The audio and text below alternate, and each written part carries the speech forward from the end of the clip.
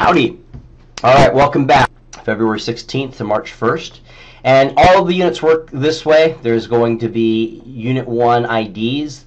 Print that out right now and use that. And let me just show you real quick.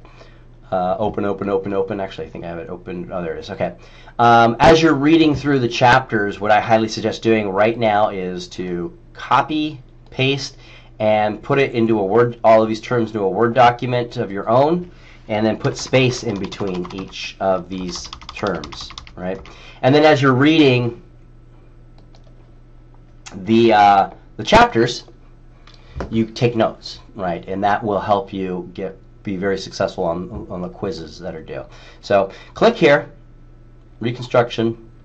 You're going to read Reconstruction, and then it's not here yet, but down below here will be a quiz to complete. Right? You complete the quiz, and then it's 10 questions based on that chapter and on the lecture. So be sure to view the lecture. How I would go about this is I would go by the schedule. If you go by this, if we check out the schedule real quick, where did that? Right. So the schedule says Reconstruction lecture, Reconstruction chapter 1.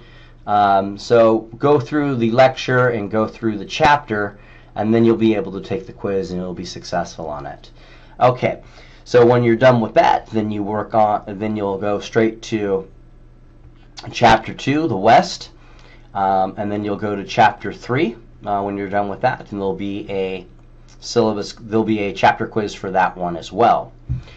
Down here, it's not here yet because I haven't completely set up the course, but down here you will notice two things. You will notice the chapter quiz, the unit quiz, and the unit exam. So that's where the unit quizzes and the unit exams will be available.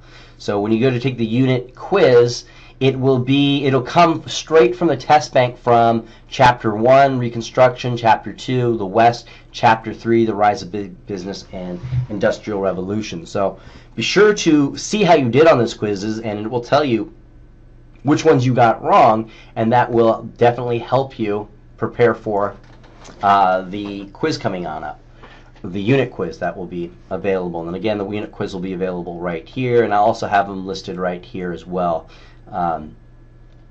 for your convenience. So that's all there is for the quizzes. Oh, and do note this too. If you do better on the unit quizzes, if you get a better score on the unit quizzes than on the chapter quizzes, let's say you get a 60% on this one, a 50% on this one, a 40% on this one. You didn't do very well at all, darn it. But you went back, you studied, you took some good notes, and you took the unit quiz, and you ended up getting a 95%.